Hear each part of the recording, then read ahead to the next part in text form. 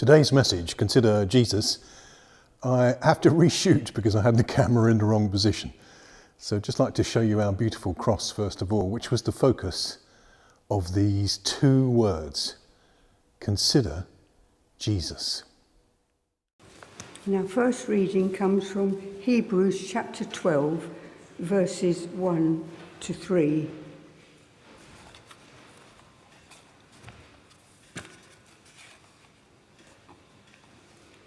As for us, we have this large crowd of witnesses round us. So then, let us rid ourselves of everything that gets in the way, and of the sin which holds on to us so tightly. And let us run with determination the race that lies before us. Let us keep our eyes fixed on Jesus, on whom our faith depends from beginning to end. He did not give up because of the cross. On the contrary, because of the joy that was waiting for him, he thought nothing of the disgrace of dying on the cross, and he is now seated at the right-hand side of God's throne. Think of what he went through, how he put up with so much hatred from sinners. So do not let yourselves become discouraged and give up.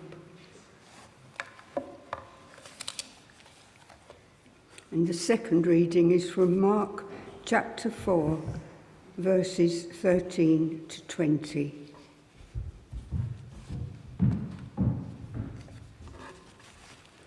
Then Jesus asked them, "Don't you understand this parable? How then will you ever understand any parable? The sower sows God's message. Some people are like the seeds that fall along the path. As soon as they hear the message, Satan comes and takes it away. Other people are like the seeds that fall on rocky ground. As soon as they hear the message, they receive it gladly, but it does not sink deep into them, and they don't last long. So when trouble or persecution comes because of the message, they give up at once. Other people are like the seeds sown among the thorn bushes. These are the ones who hear the message, but the worries about this life, the love for riches, and all other kinds of desires crowd in and choke the message, and they don't bear fruit. But other people are like the seeds sown in good soil. They hear the message, accept it, and bear fruit, some 30, some 60, and some 100.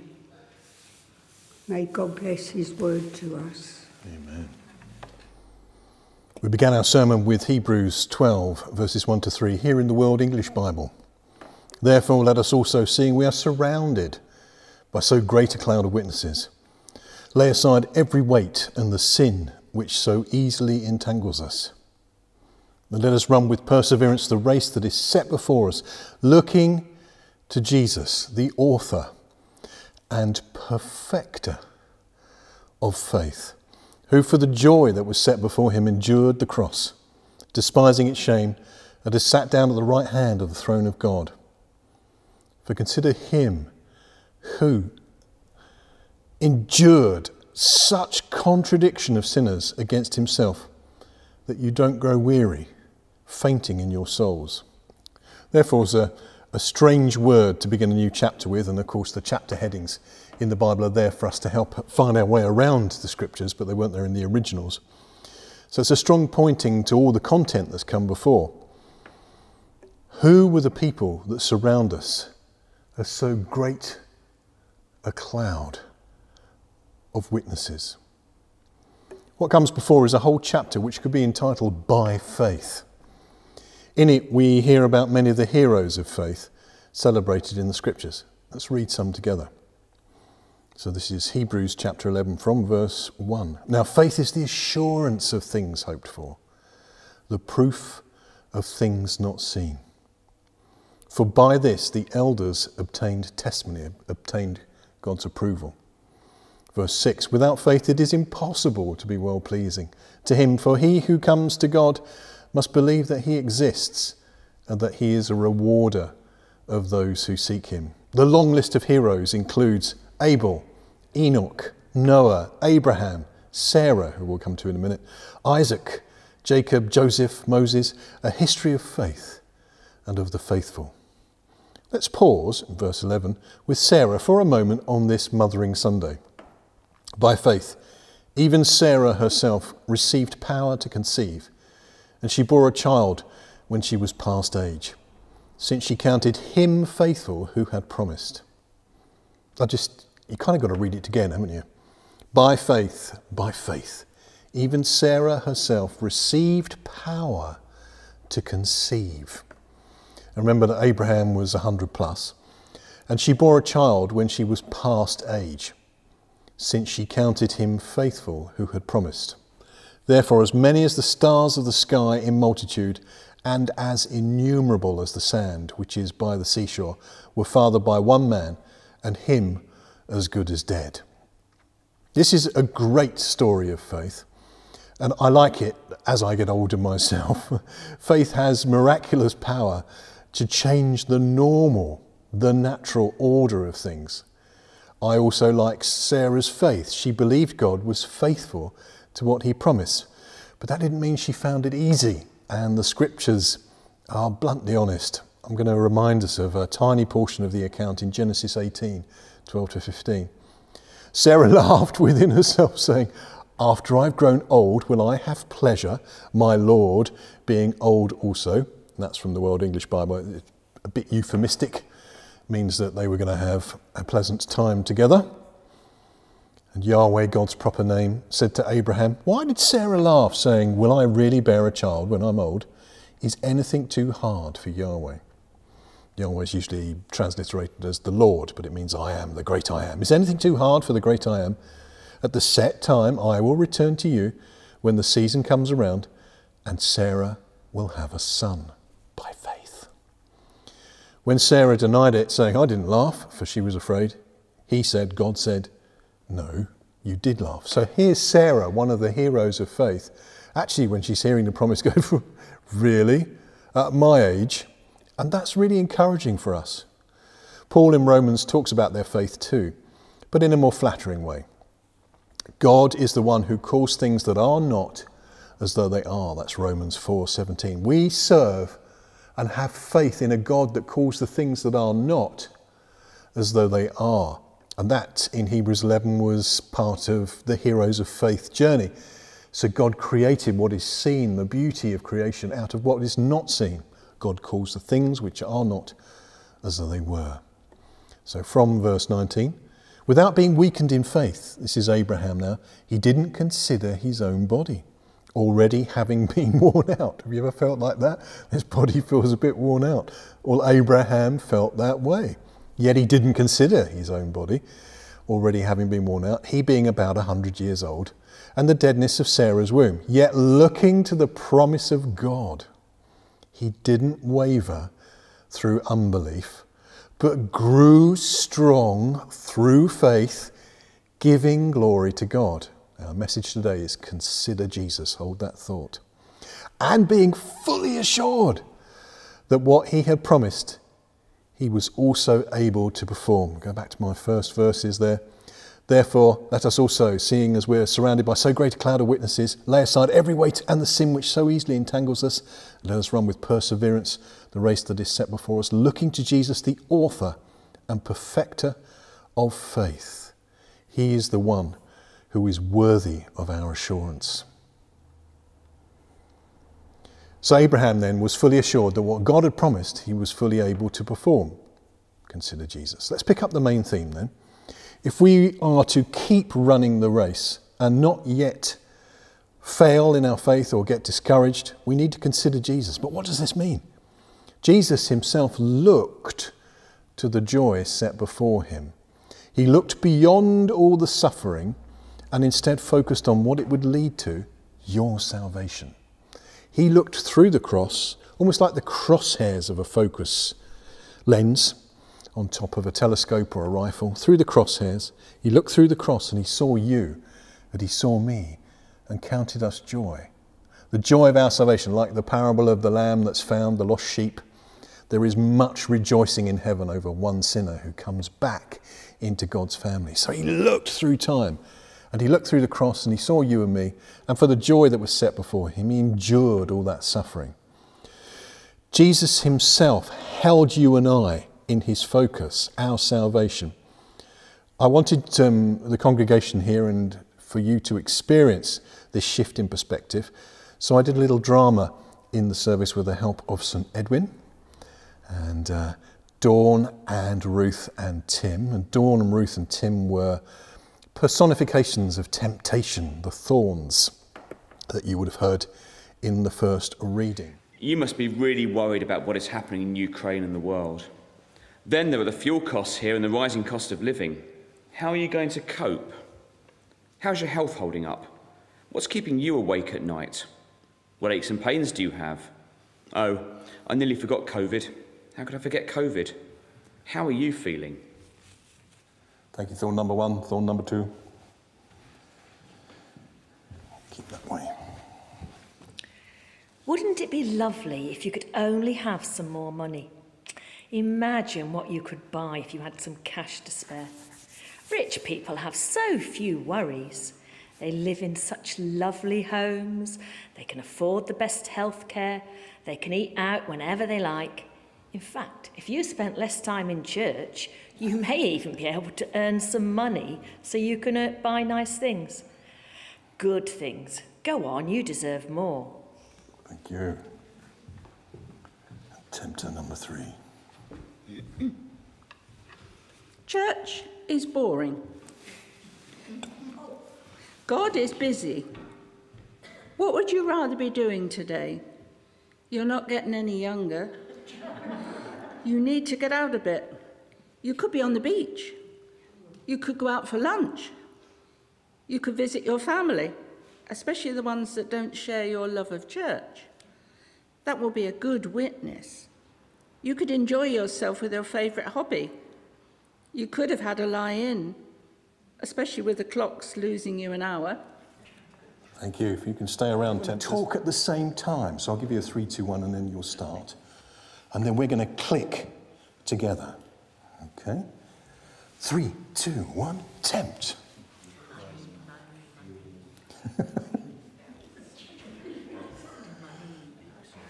He's listening very attentively, isn't he?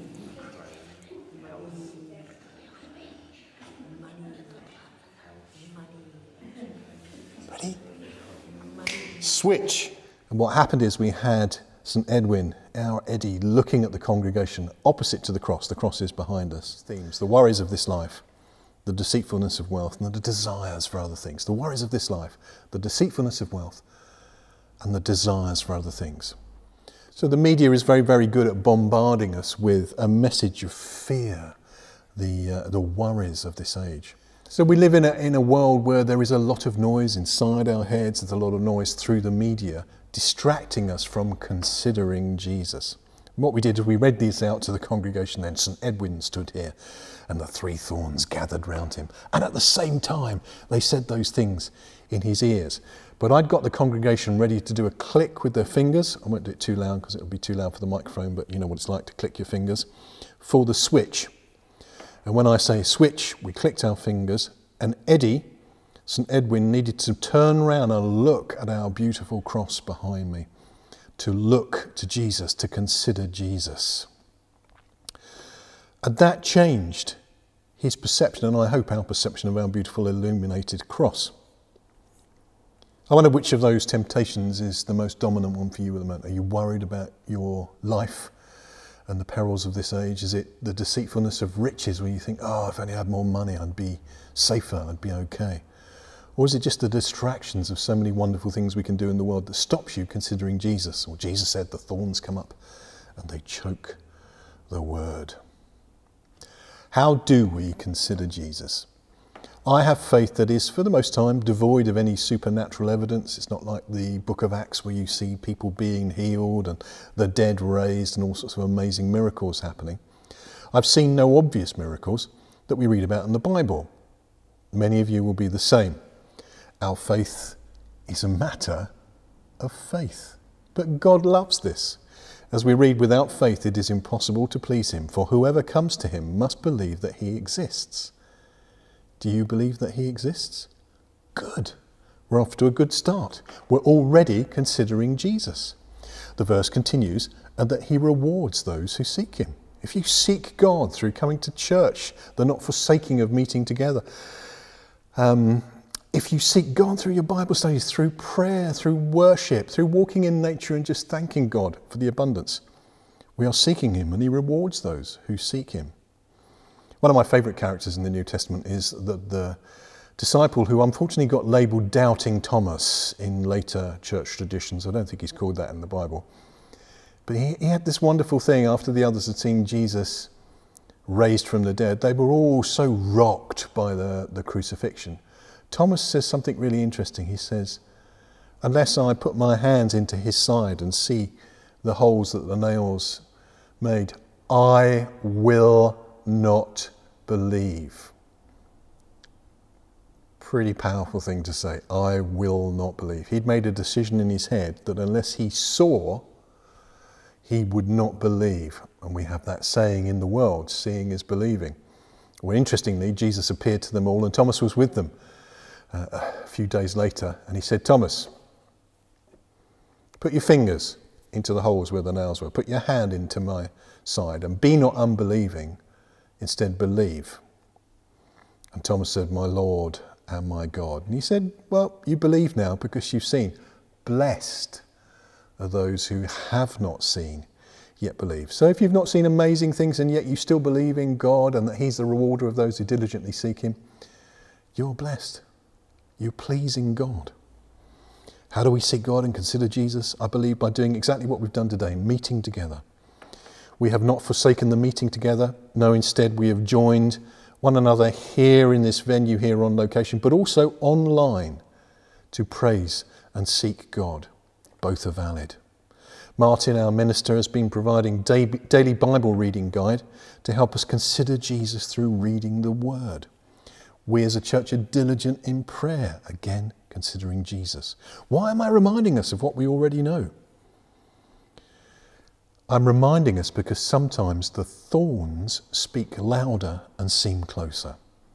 Sometimes the thorns capture our attention and at that moment begin to choke the word and it becomes unfruitful in our lives. The word of God becomes unfruitful in our lives. Thus my call to action for all of us is a strange one today.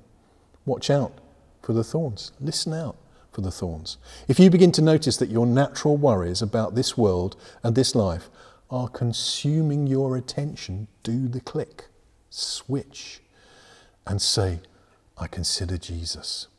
You can do it with a click of the fingers, a simple click of the fingers, to remind you to switch your attention and consider Jesus. The off switch on the remote on the TV works well too. If you're watching too much bad news, if you're listening to too much bad news, switch it off, switch. If you begin to notice that worldly wealth seems to offer far more comfort than the comfort of God's love and provision for you and the comfort of the Comforter, click your fingers and say, switch, I consider Jesus. And if you get itchy feet and start avoiding reading your Bible, opting out of quiet times of study and prayer with God and with others, click your fingers, clap your hands, stomp your feet, whatever it takes to switch your attention back to the cross and beyond the cross to considering Jesus, the author and perfecter of our faith. Amen.